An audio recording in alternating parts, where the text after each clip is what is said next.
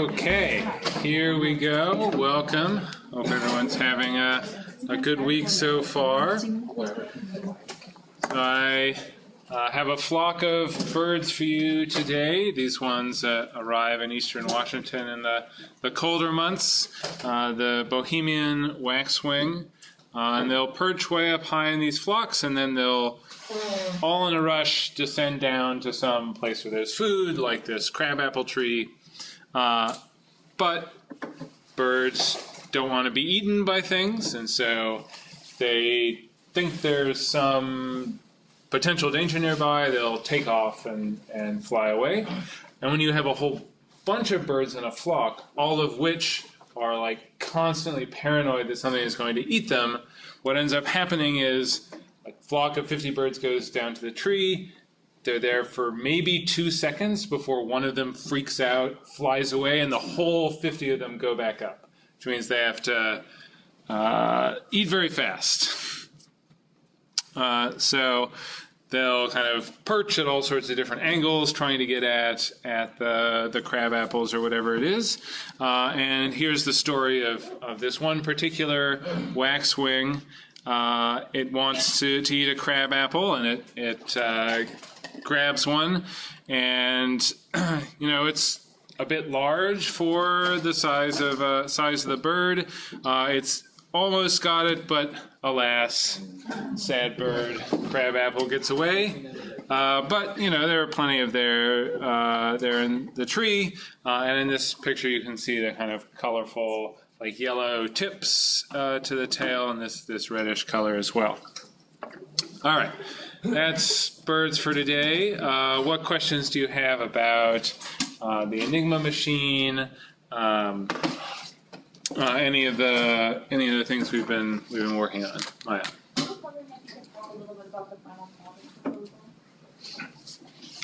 Sure. The final project proposal due on Friday.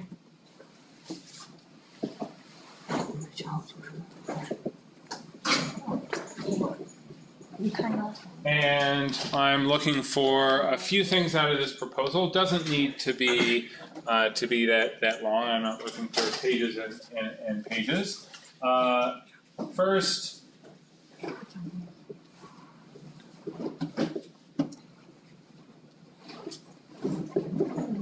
who is working on the project? So if you're working with a partner, the way that you tell me that is that your final project proposal has 2 people's names on it.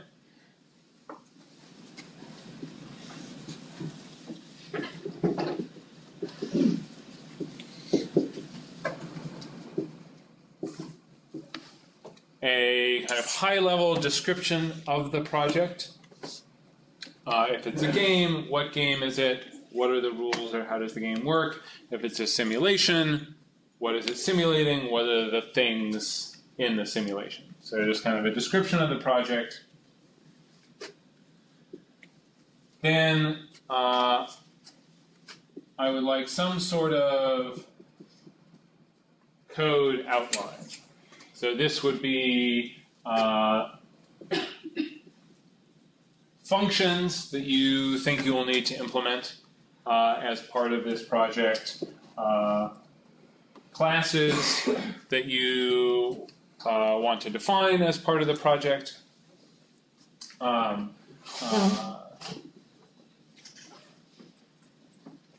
if there's some particular algorithm or some procedure that's like the central piece of the project, you could outline that here. But I'm not looking for some like complete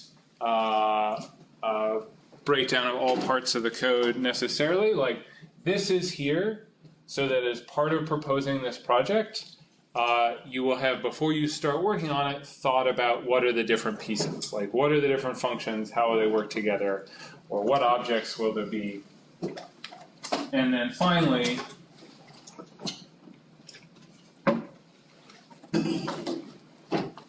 a development plan, which has kind of 2 purposes.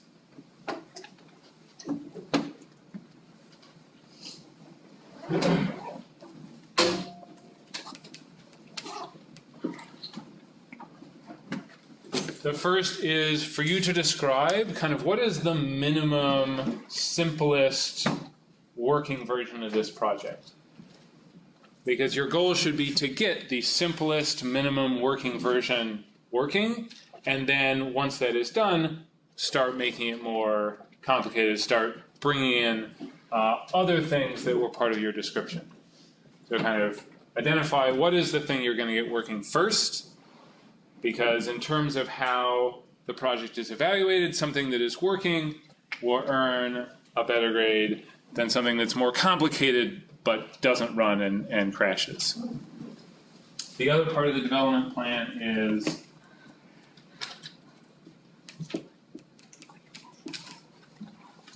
thinking through the order of work. So say your code outline said, I'm going to need these two classes which each have these methods. The order of work says, okay, I'm going to make this concrete, if you were implementing a,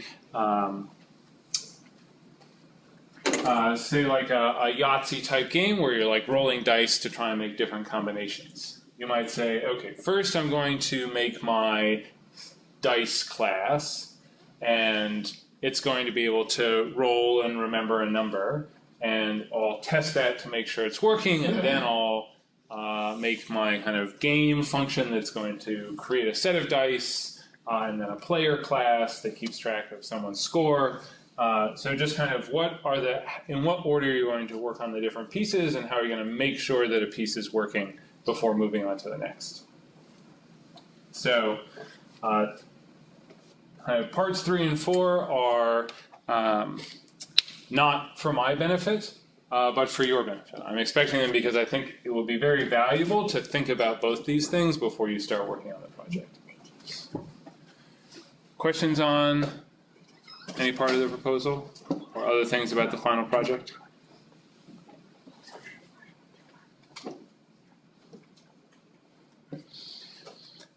Any other questions at all? All right.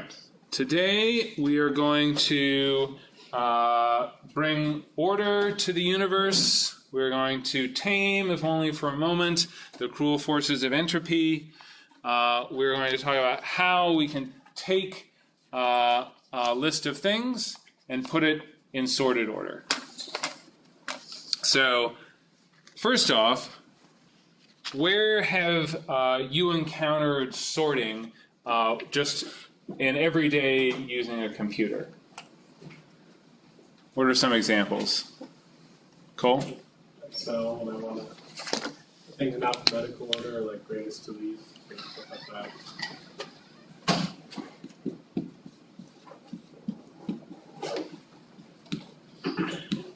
We might have software like a spreadsheet like Microsoft Excel that has some built-in capability to sort. And an important note is this might be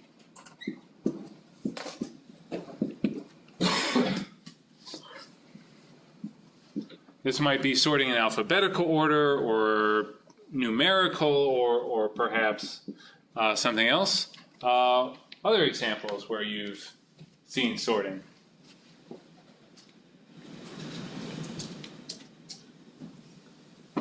And like when you download the raw content, sort them date downloaded or Yeah, the files on our computer can be sorted by all sorts of things, like the date they were created or their name. It would be a real pain if they weren't sorted and you just got them in a different, you just had them in a different random order every time you looked at the files on your computer. That would not be very helpful. So yeah, we've seen sorting the files. Other examples? Sam? Another one, a person I use is sorting in music. For example, sorting by artist name or by date downloaded.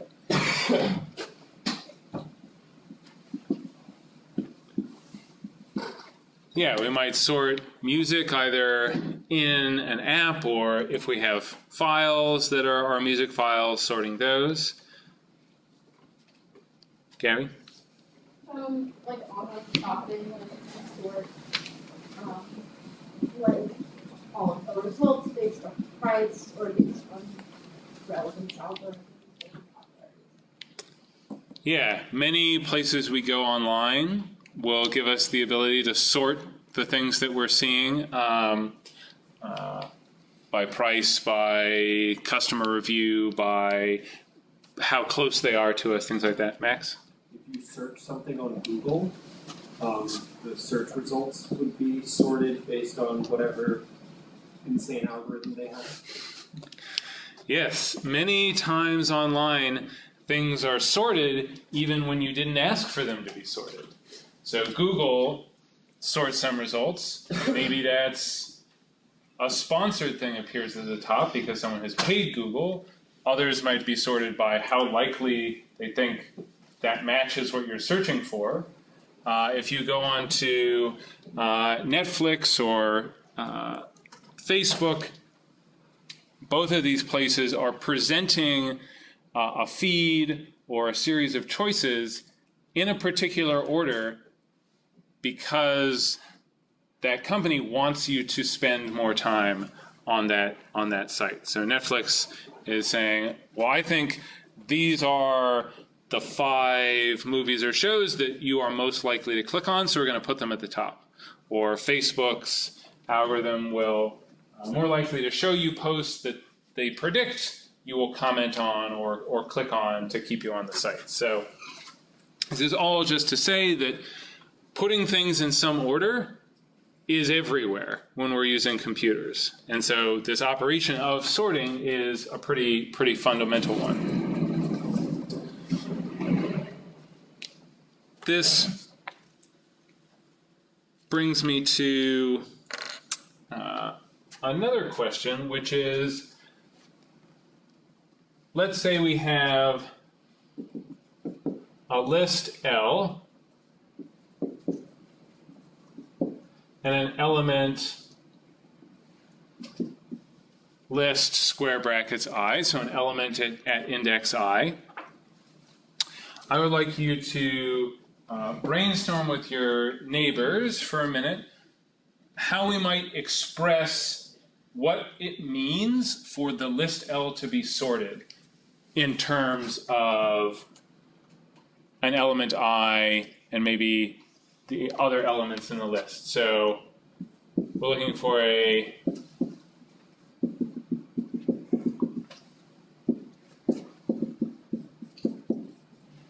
formal definition of sorted. Like, what has to be true about list element I for any value of I that would make the list sorted? So brainstorm for a couple minutes with your neighbors how you might write that down. All right. Anyone have a thought or suggestion for what it would mean for our list to be sorted?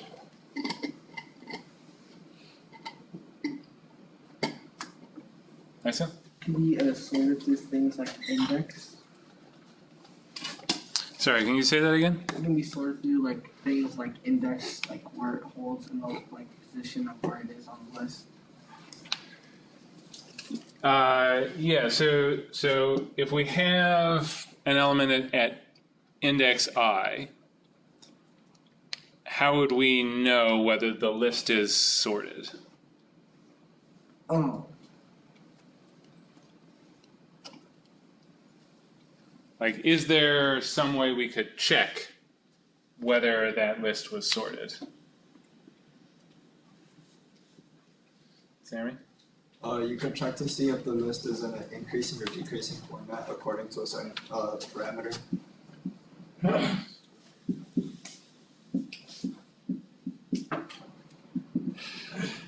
Yeah, it would matter whether we were sorting it from smallest to largest, like which is called ascending, or from largest to smallest, called descending.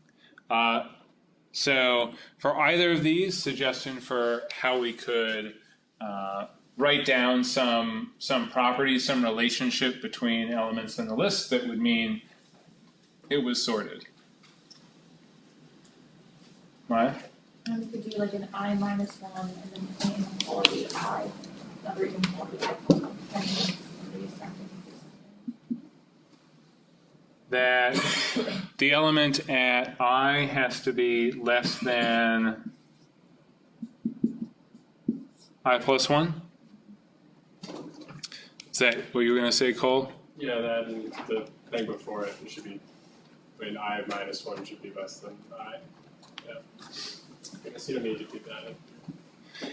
Yeah, that's right. That if I is, if we're saying I could be any of the elements for every one of them, this needs to be true.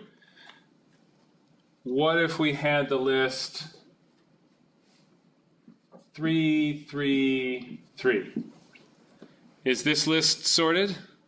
Equal or less than instead of just less than. Yeah, we might amend this to, it has to be less than or equal to the thing after it. So we can kind of write down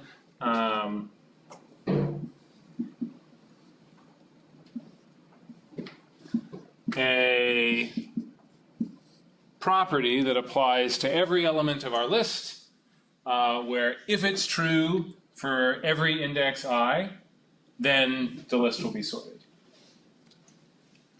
And this is assuming that if there is no index I plus 1, then it doesn't, there's nothing to check. Something at the end of the list, we've already checked that the thing before it is less than or equal to it. Questions on this?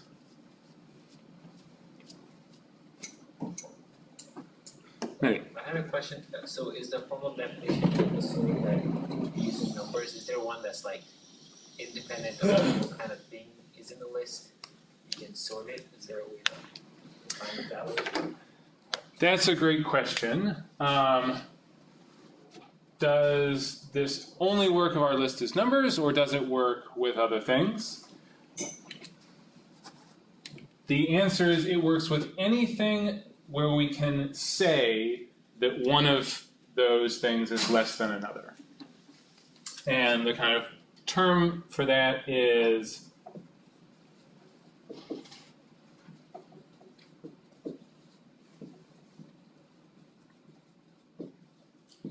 that the elements must be comparable.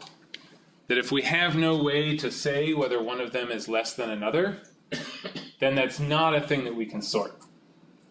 Because there is no way, like we don't have any way to, until we define what it means for one to be less than another, then we can't sort them. So that means we have some things that can be sorted, numbers. On our brainstorming here, we also saw that we might put things in alphabetical order. Strings in Python, you can say one string less than another, and that checks alphabetical order. If we had a list of lists or a list of Enigma key objects, those, like, we don't have any way to say one list is less than another, or one Enigma key object is less than another. Those are not things that are comparable, not things that we could sort. Other questions?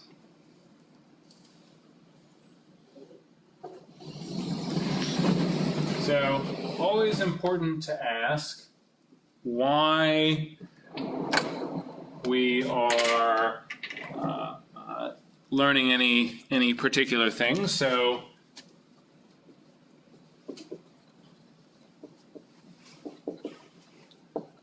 why would we study sorting? I'll first tell you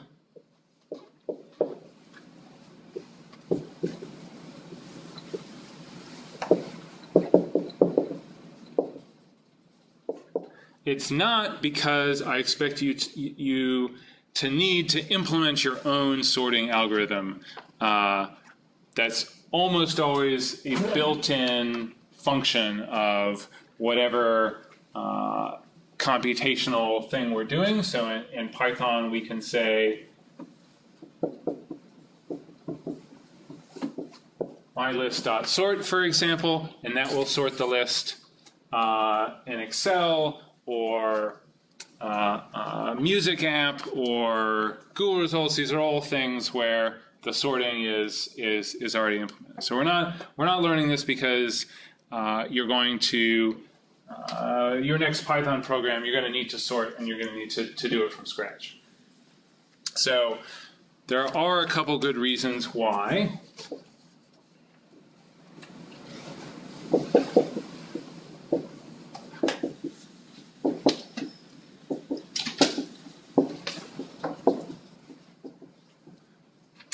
The main one is that there are many different sorting algorithms. They have different properties. And an important part of computer science is, given some algorithm, some procedure for sorting or for searching or for whatever it is, that we be able to analyze how efficient it is, what kinds of properties does it have or not have, and sorting just provides us a lot of kind of useful things for practicing this kind of analysis that we can then apply to other kinds of code.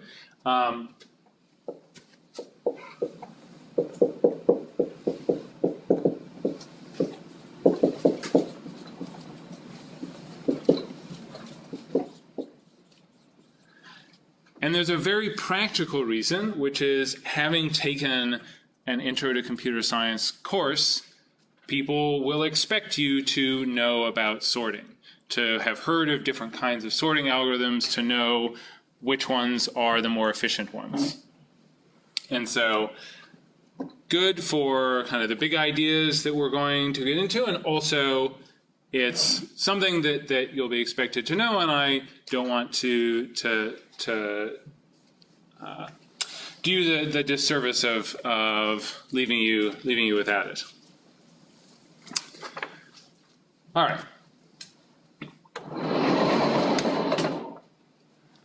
Let's talk about how we would actually sort a list. So something that I do before class each time is I take the stack of 36 Plicker cards and I put them into order so that that it's easy to find the number you're looking for. So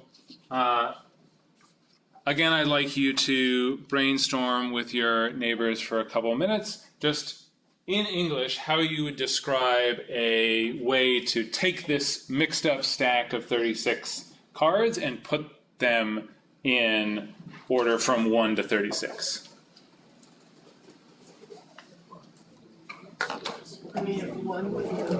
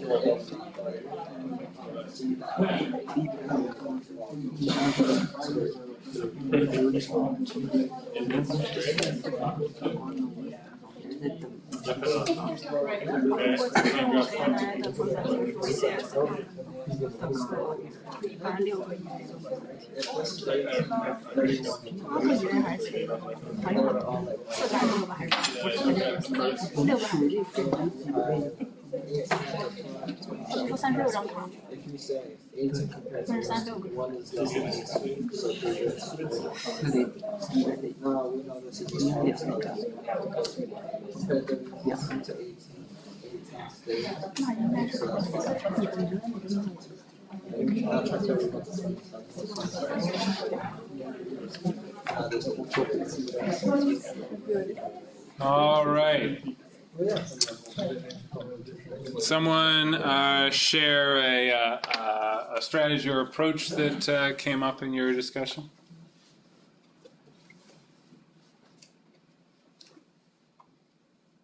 Emma? You can always go through the list and find the smallest one, and then find the next smallest one, or like take that one out and then find the next smallest one. Indeed, this has a name.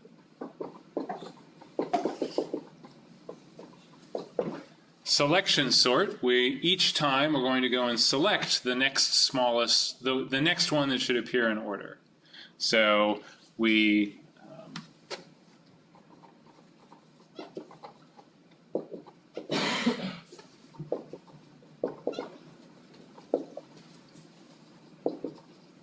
or if we were sorting things in descending order, the next largest.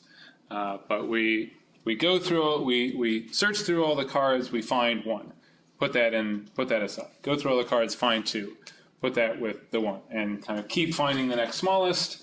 That would be one strategy. Anyone talk about a different approach? Ava? We just decided that it might be better to just go through one by one, and if it's lower or smaller, then sort them that way. So you kind of have a sort pile going as you go through them. So, say the top three are like 7, 2, and 15. So I would take 7, and what would I do with it? You take 2 and put it in the front, and then 7, and then 15, and then just keep going through like that.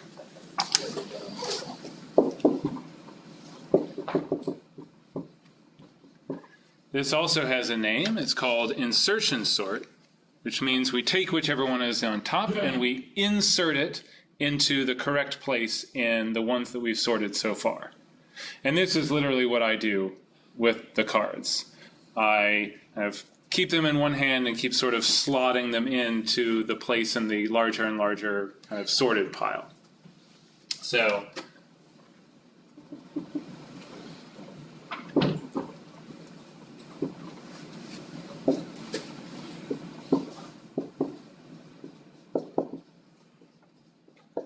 we're kind of each time inserting the next one into the sorted kind of ones we've sorted so far. Any other approaches come to mind as you were discussing?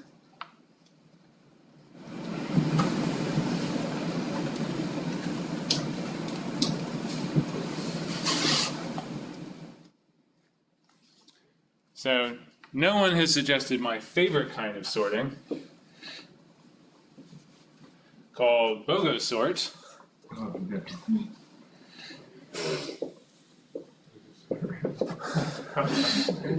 We're just gonna shuffle the cards. Are they sorted? Nope. Shuffle them again. Are they sorted? Nope. Shuffle again. I mean, it may take from now until eternity, but you know, it's a thing you could do.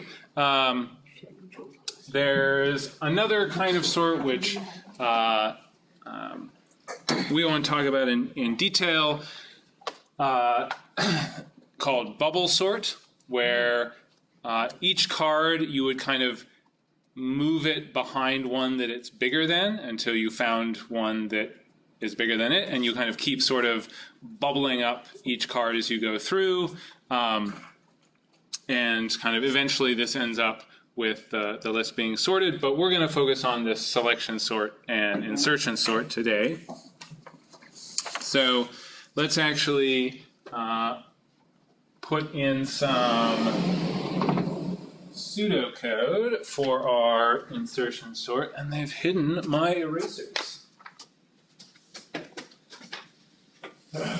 Ta-da!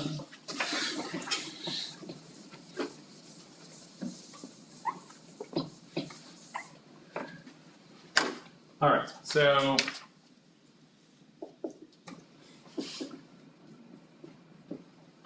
for insertion sort, for I from 1 to n minus 1. So notice this is not Python, this is pseudocode, so it's sort of a mix between English and code. So for I, which is going to be an index like in our formal definition, we were thinking in terms of an element at index I. So I'll use the same kind of idea in the pseudocode.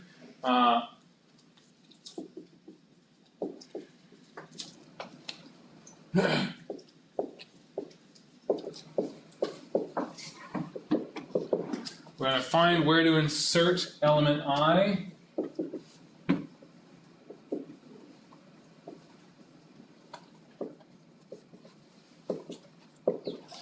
Into the sorted portion of the list. So part of our list will be sorted, part of it will not.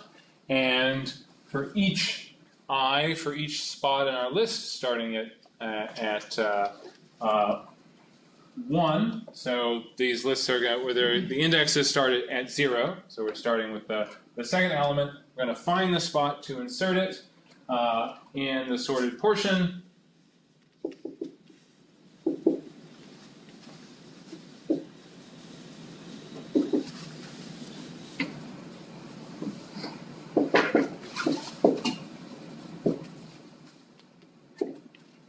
And the second step will be to insert our element I at that spot that we found and shift everything else over to make room for it at that spot.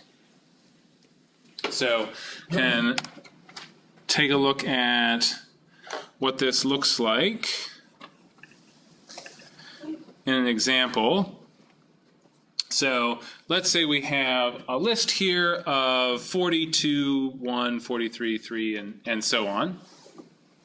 And so our insertion sort starts with the blue is the sorted portion and the red is the unsorted portion.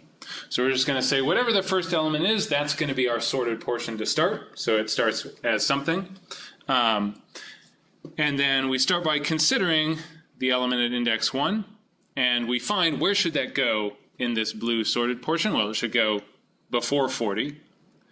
So we're going to shift 40 over 1 to make room and then stick 2 into that spot. So now our sorted portion shows up as 2 and then 40. And that's kind of one time through this loop.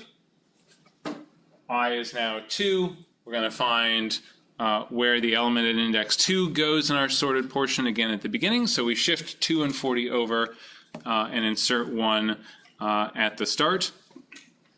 Then we consider 43. Where should it go in our sorted portion? Well, it belongs at the end, and so we don't have to move anything over to make room for it.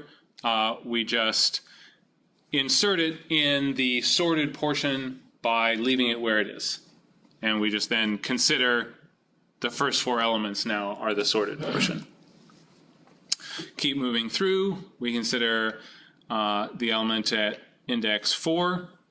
We search through our sorted portion and discover that it should go between 2 and 40. So that means 40 and 43 would each need to move over 1 spot to make room for 3 to give us these 5 numbers in sorted order.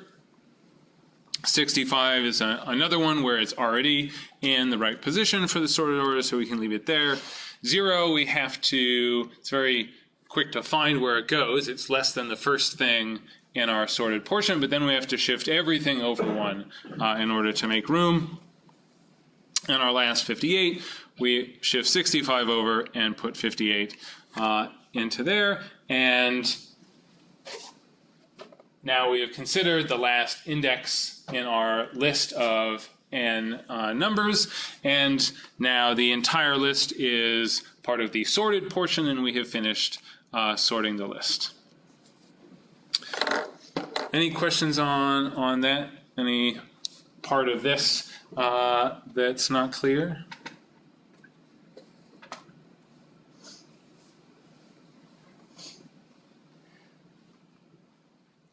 All right, so a couple observations from this is different steps in this involved a different number of shifts, like how many things we had to shift over 1 space to make room. So now it's your turn to run through this insertion sort algorithm. So this is, let's say we have a list A. It has 5 numbers in it, 18, 14, 70, 17, and 53. And after I equals 1, so the first time through this loop, we considered the element at index 1. It was less than the first thing on our sorted list, so we had to shift 18 over and put 14 at the beginning. So that was one shift, and 14 and 18 are now the sorted portion. So go ahead and work with your neighbors to kind of fill out the remaining 3 rows of this table. What, if anything, will move, and how many shifts will it take? Oh, I see. All right, let's fill in this table. So after I equals 2, what will our list of 5 numbers be? Gabby? So it will stay the same, it'll still be 14, 18, 17, 17. And stayed the same. 70 was already in the right spot, and when it stays the same, we got 0 shifts. Someone help me out with the next step.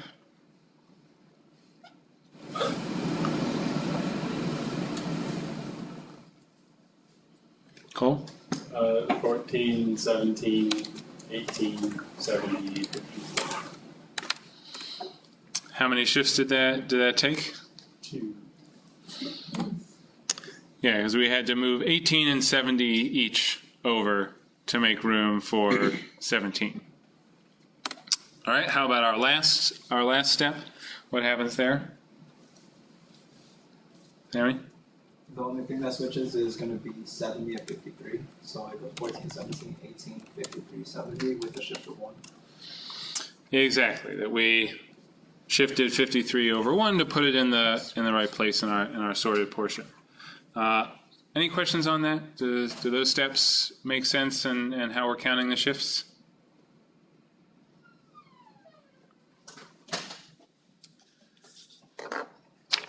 All right, so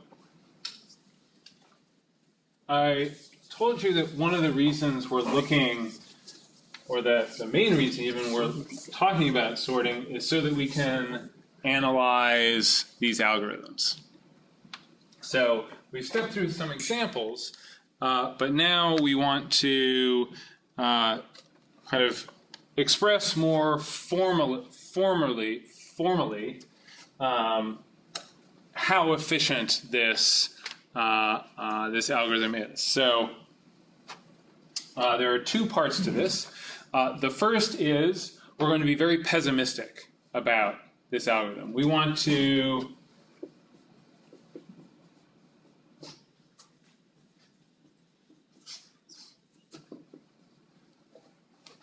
perform worst case analysis. We want to consider how much work is involved in doing insertion sort in the case where it does the most possible work, in the worst case. And the unit we're going to use is we're going to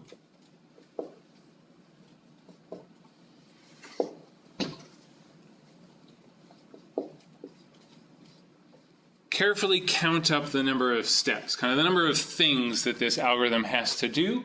And there are 2 kinds of steps we're going to be considering. A comparison, so anytime we have to compare 2 numbers to check which one is smaller, that's going to count as a step.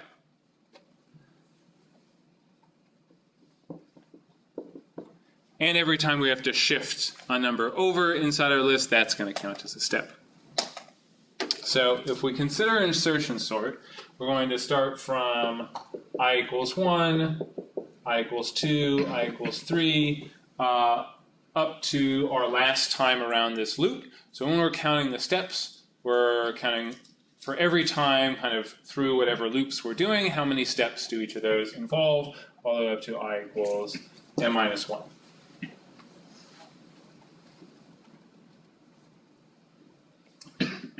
So when I equals 1, so I'll put this picture back up here.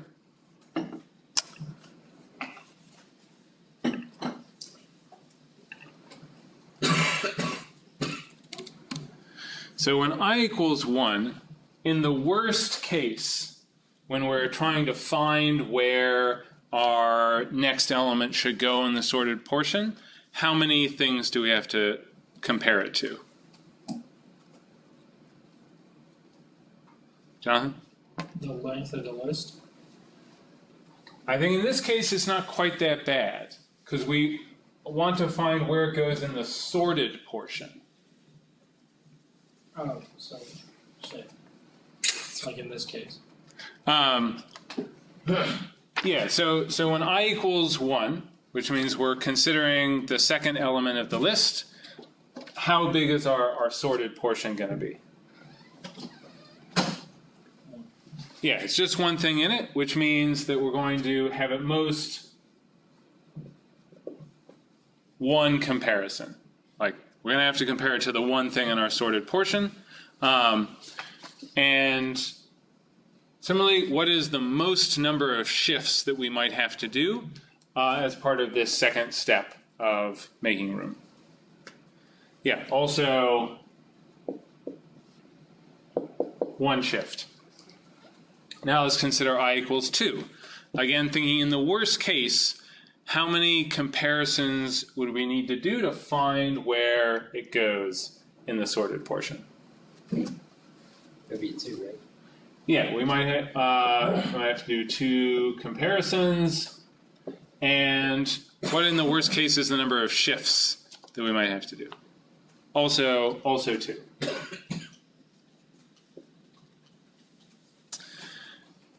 If we consider I equals 3, I think this pattern will repeat itself. We might have to check all 3 things in our sorted portion so far. We might have to shift them all over.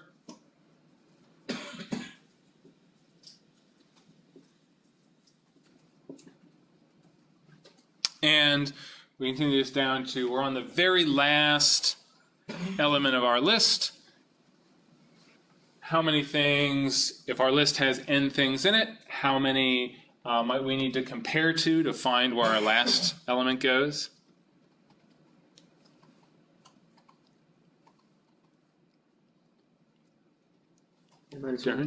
Yeah, we'd have to do n minus 1 comparisons. Since we have one element that's not sorted, we might have to compare it to all n minus 1 of the elements that we've already sorted, and similarly we might have to shift them all over. So now we've sort of written down all the steps involved for a list of any size, because we left the size of the list as a variable n. So for any value of n, this kind of lays out how many steps that's going to take. So now we just need to add them all up. So we're adding the numbers 1 through n minus 1. And there's a nice trick for this, that when we add the numbers of 1 through some number, we get, in this case, 1 through n minus 1, we would get n times n minus 1 divided by 2, total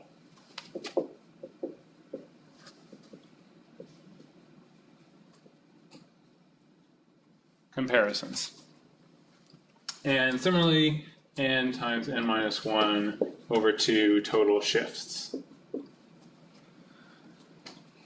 So if we add these together, multiply them out, this gives us n squared minus n steps. So in some sense, we have kind of quantified how much work it takes to do insertion sort when our list has n things in the worst case. Like, it could be much better than this, but we know it can't be worse. So if we're worried about writing a computer program and we don't, it's fine if it goes very fast. We just want to make sure that it doesn't go so slow that it takes, I don't know, hours to, or days or weeks to finish. So worst case, it's going to help us understand that. And we're also really only concerned when n is really large. Because if we're sorting a list of, like I have on the screen, 8 things, even BOGO sort is probably going to be fine for just sorting only 8 things. Because there just aren't that many ways of rearranging 8 things, and the computer can try these different, can generate random arrangements pretty quickly. But certainly insertion sort, much better than BOGO sort. And it's going to be fine. Even something that does a lot more work than insertion sort, we're not going to notice how long that takes to sort 8 things. But if it's 8 billion things, that's another matter. So we're concerned both about the worst case and when n is big, because that's when this sort of measurement might really matter. And if we think about, let's say, a graph where we have n, like this is increasing n, and this is the line for n, and n squared, something like this. N squared is going to get bigger much, much faster than n will. My example of when n is 8 billion. This n is 8 billion, but 8 billion squared, 64 billion billion. Much, much bigger. 64 billion billion will not even notice 8 billion less. That's like 1/8 of 1 billionth of the n squared total. And so when computer scientists think about how do we formally express the efficiency of an algorithm, they use what's called big O notation. And kind of the intuitive way to understand this is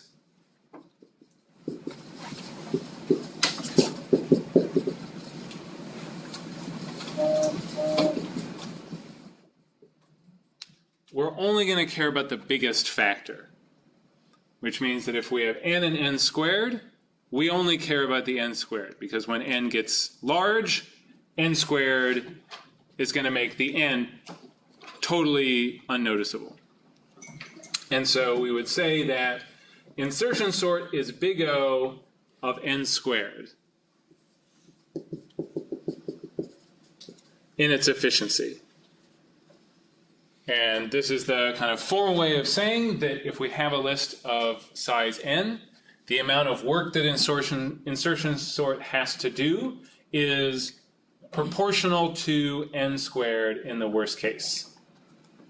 That we could expect if we double the size of our list, that our algorithm will take about 4 times as long. All right, what are your questions on this sort of analysis of insertion sort? Gabe. So it would be proportional to n squared. Why wouldn't it just be n squared? Because in reality we have this minus n here, so it's not precisely n squared. And maybe there's some other, like what if our algorithm checks if the list is empty before it goes to sort it, or what if it prints it out afterward? This sort of, that check beforehand and that printout afterward, those don't depend on the length of the list necessarily. And so we might actually have n squared minus n plus 5 or something. So, but we care just about n squared. So it's kind of, as n grows bigger, it's kind of proportional to n squared in terms of how much more work it takes to sort it using insertion sort. What other questions do you have?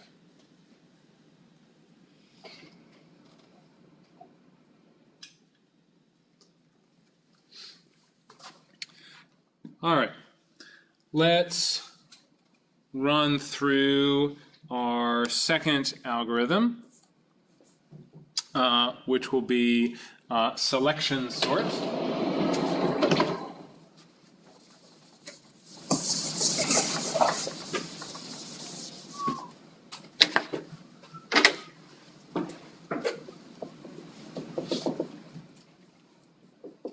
So if we were to write pseudocode for selection sort, we would do for I from 0 to n minus 2. So starting with the first all the way up to, but not including the very last. We're going to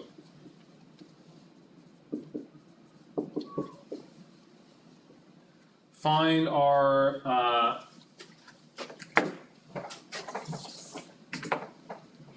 index of the smallest element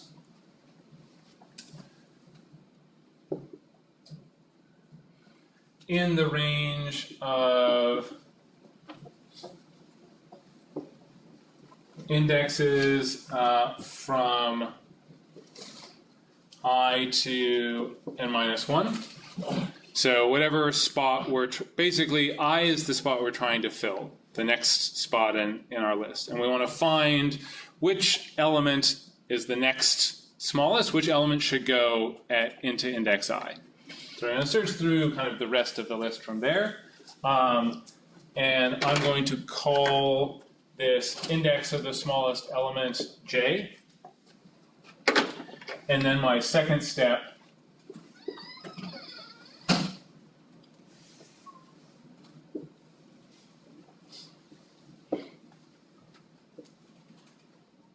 I will swap the elements at I and j, just switch their positions.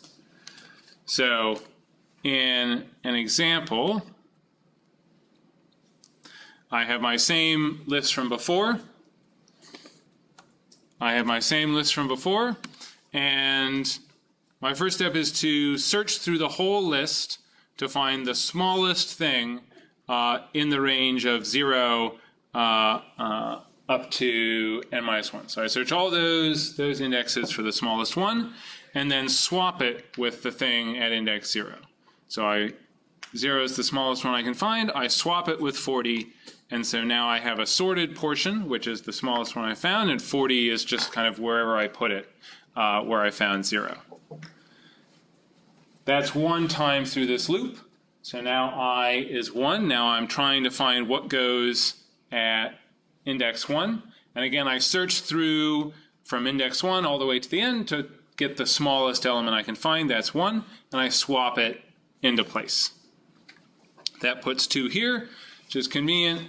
I search from index 2 to the end, find that 2 is the smallest, swap it with itself so it doesn't move, and proceed to find the next smallest, swap it into position, which moves 43 up 1, find the next smallest, that would be 40, swap it into the next spot I want to fill, and continue finding the smallest one, which in this case is 43, swapping it into position. And once I have swapped something into the second to last position, I know that the largest thing in the list is the only thing that I haven't swapped into place yet, which means it's at the end, which is where I want it to be. So different set of steps to kind of figure out, to rearrange the list into sorted order, but it still got the job done. Questions on this example? Cool. To find the next smallest element, do we have to go all the way back through the unsorted list again and compare it against everything else? Yes, so each time we look for the smallest element, we have to check everything in the unsorted, in the red portion of the list.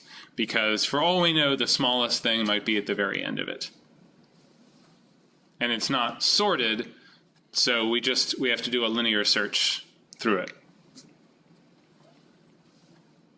Other questions?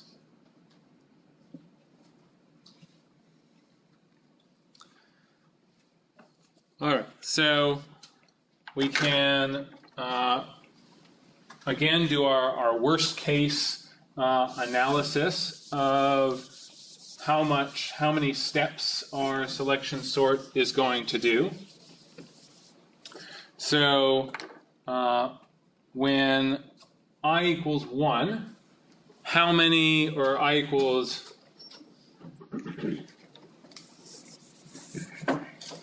0, when I equals 0, how many comparisons would we need to do to find the smallest element in the unsorted portion? Gabe? Yeah, and like the whole list. It would be -1. yeah, n minus 1, because we have one element and we need to compare it to every other element in the list. So we do n minus 1 comparisons, and then I'll add another type of operation that we're counting, the swap. How many swaps would we need to do? Yeah, just one swap. We find the smallest and swap it with whatever's in that first index. How about our when I equals 1, how many comparisons is it going to take to find the smallest thing? Marcus? N minus 2. Yeah, we have one thing that we've sorted, but we still have to check everything else to find our smallest. And we're still going to have one swap. And this pattern is going to continue. N minus 3 comparisons, one swap for I equals 2. And in our very last step here, how many comparisons when we have just 2 elements that aren't sorted yet? How many comparisons would we need to do?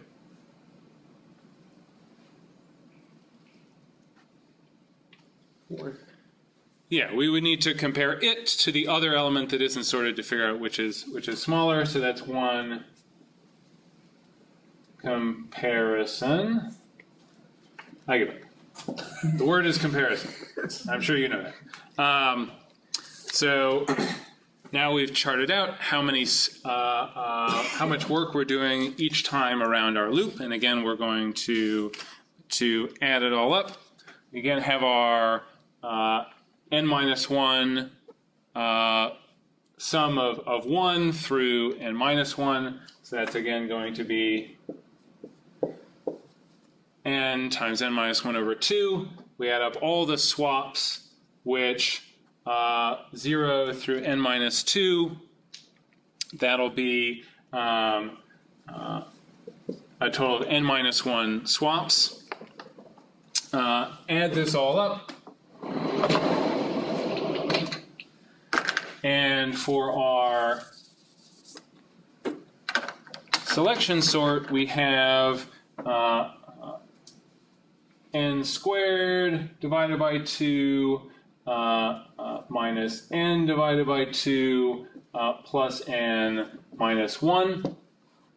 So simplify this, plus n divided by 2 minus 1. And just like before, we're going to consider only the biggest factor, which means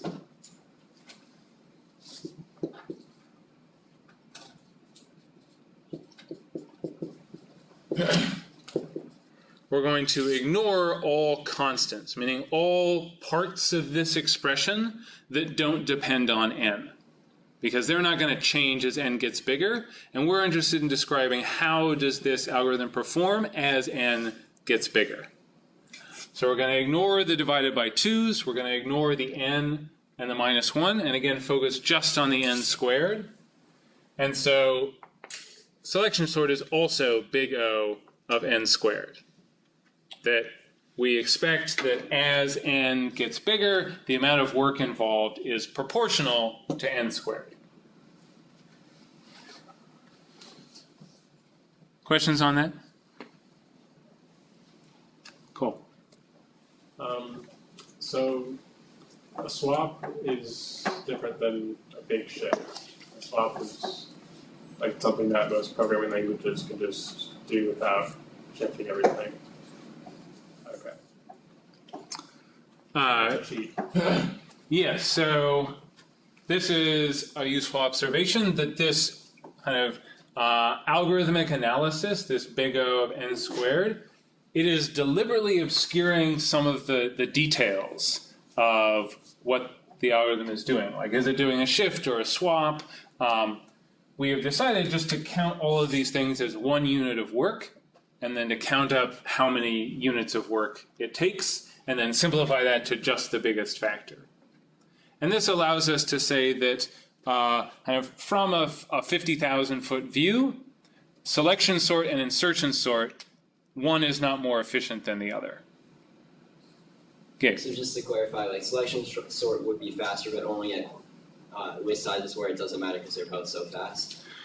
So selection sort, yes. So you could have an implementation of selection sort and an implementation of insertion sort, and which one is faster in practice might depend on the details of how the programming language is performing shifts versus swaps, or kind of which particular inputs you tested it on. And what our analysis is saying is that in terms of how the amount of time the algorithm will take changes as the size of the list changes, as n gets bigger, or we would expect those to be similar, that they would both be quadratic, that they would get 4 times faster or 4 times slower for a list that's twice as large. Other questions?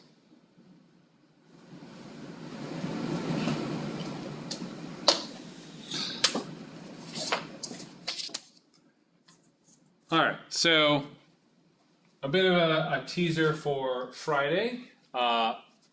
Big O of n squared is not the best we can do when it comes to sorting. There are faster algorithms, and we'll look at one of them in detail on Friday called merge sort. And what I would like to do now is a bit of analysis practice.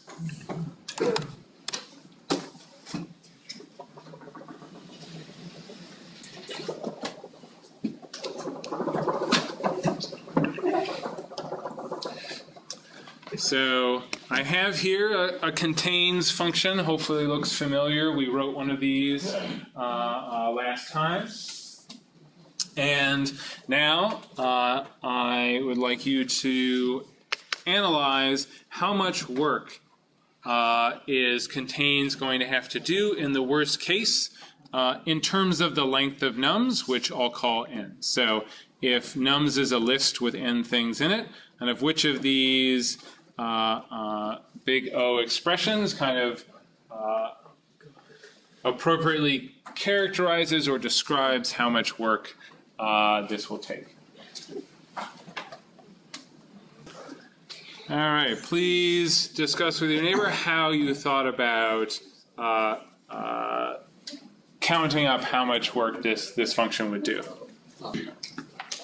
Right, this will indeed be big O of n in the worst case. Can anyone think of what is that worst case? Like what is the scenario where we have to do big O of n max? The x, if num, the last letter in, or the last number in nums equals x. Or if it's the last one. If it's the last one, then we'd have to go through and check everything in the list. Is there another possibility? Marcus? If x is not in the list. If x is not in the list, we also have to check everything in the list to actually verify that it's not in the list. And for each time through this loop, we're doing kind of one step, one comparison. So we're doing something once for each element, and that something involves just one step. So that's why we have big O of n compared to our sorting, which for each spot in the list, we're doing some sort of searching through a bunch of things in the list or shifting over a bunch of things in the list. So in this, actually, even though 4 doesn't show up 2 times, there are actually 2 loops going on here. One to go through all the spots that we want to select something for, and another loop which is finding the smallest element. That's also kind of looping through some portion of the list. So it doesn't always work out this way, but kind of for each, if we have multiple loops, we kind of expect a factor of n for kind of each nested loop we had. In that if for each element of our list, we do some amount of work that involves each element of the list, that's where our n squared comes from. All right, that's all the time we have for today. I have office hours starting in 10 minutes, and I will see you Friday.